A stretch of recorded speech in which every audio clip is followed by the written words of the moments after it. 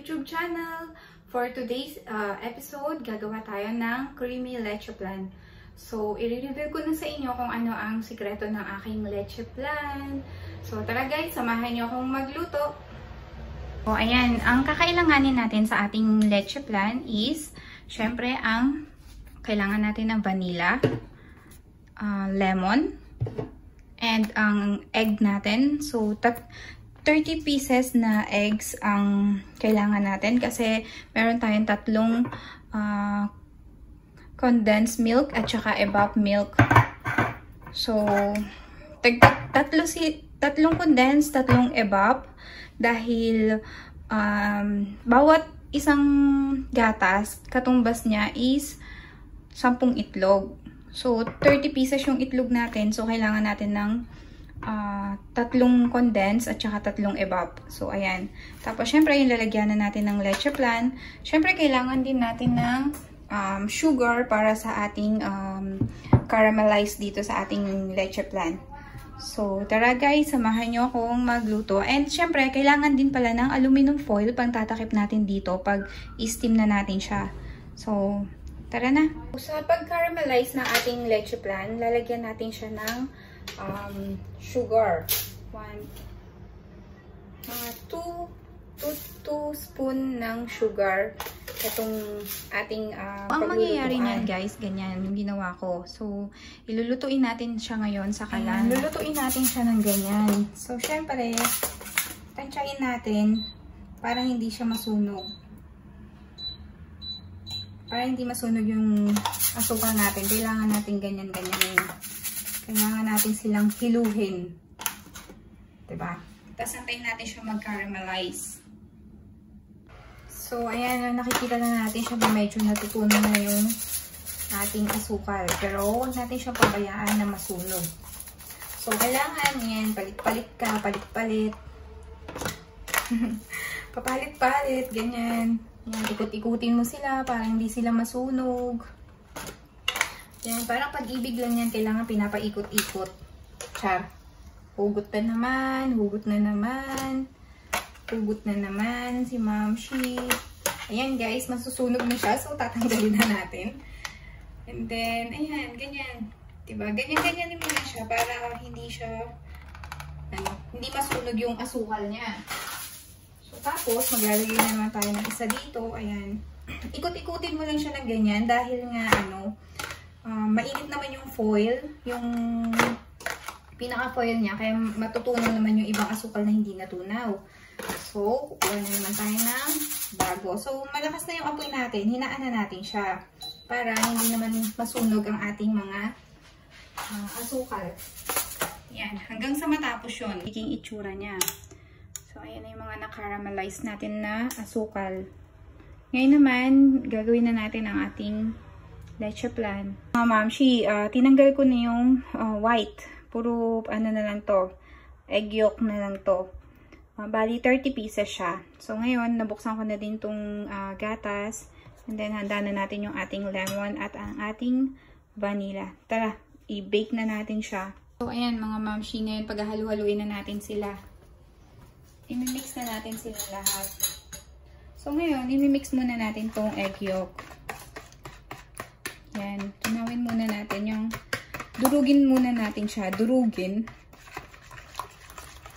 Ayan. And then, ilagay na natin ang ating mga gatas.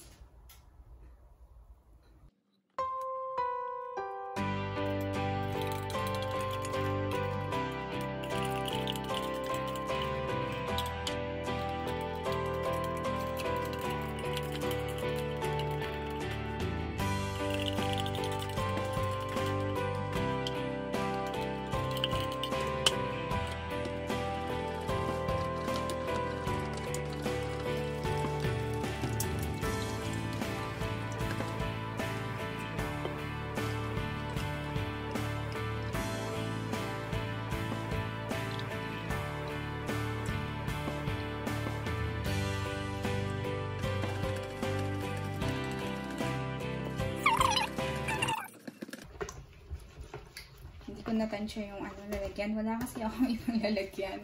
Oh my gosh. Ayan. Pwede naman na siya.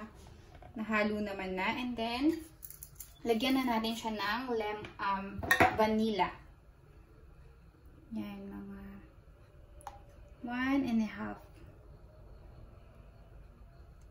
1.5 na vanilla. And then, ang ating lemon.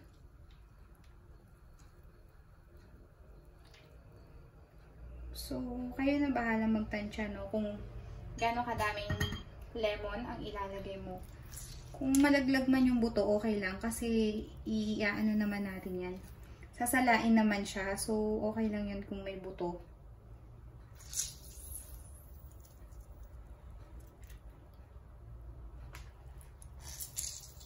Yan. Ang lemon kasi is pampa-enhance ng lasa.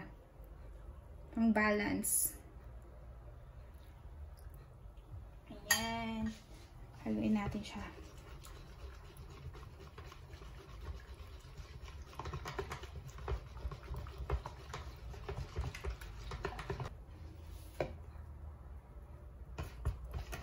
I-mix lang natin siya maigi para naman mahalo yung kanyang lasa.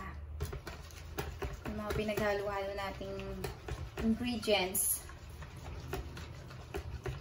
Ngayon, sasalain naman natin siya. So, kailangan natin siyang salain.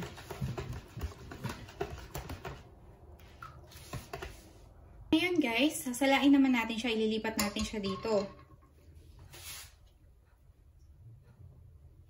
Medyo mabigat dahil madami siya. So, dahan-dahan lang, no?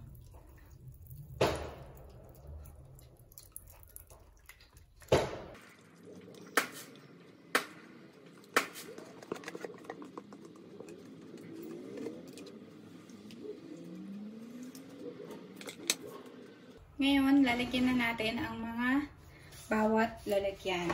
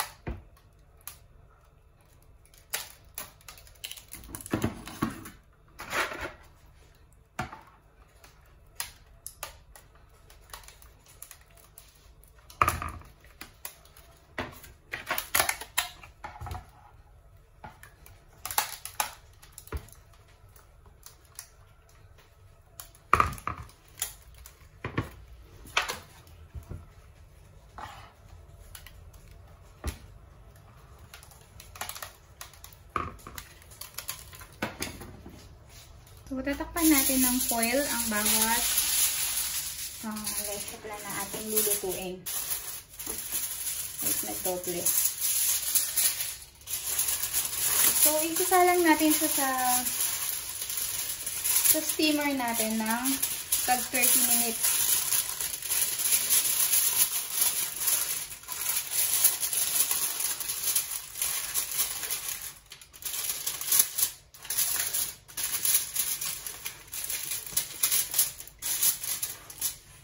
Mamshi, nabalot ko na siya ng foil.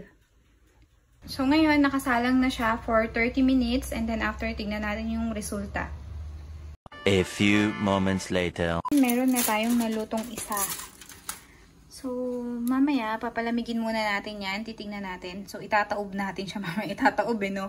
Itatapon. Hindi, joke lang. Itataob natin siya sa plato para makita natin ang kanyang texture. So, papalamigin muna natin siya. Ilalagay ko muna siya sa ref.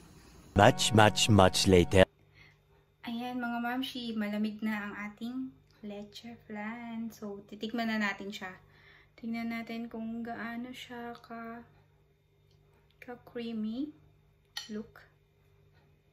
Nakikita nyo ba? Hindi. Wait lang. Paano ba makikita ang texture niya? Wait lang. So, kakainin ko muna. Kakainin ko muna itong isa.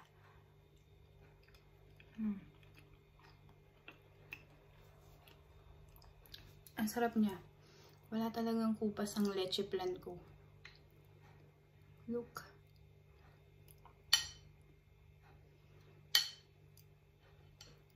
Ano ba? Kita ba siya? So, ayan mga mamshi. Masarap. Masarap siya.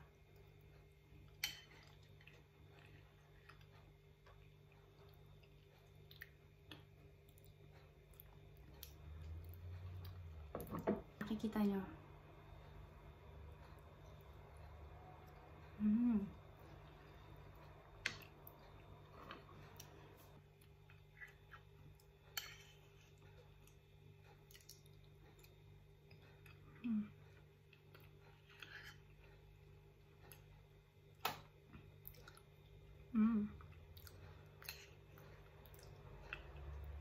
Actually, kaya kong ubusin to. Pag gumagawa ko ng lecheflan, kaya ko siyang ubusin. Sobrang sobrang creamy niya kasi talaga. Yung texture niya, smooth. Sarap. Ayan. So, ayun na nga mga mamshi. Salamat sa panonood.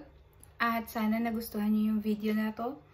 Don't forget to click subscribe, like this video, and share nyo na din siya sa mga friends and relatives nyo. Thank you for watching. Bye-bye!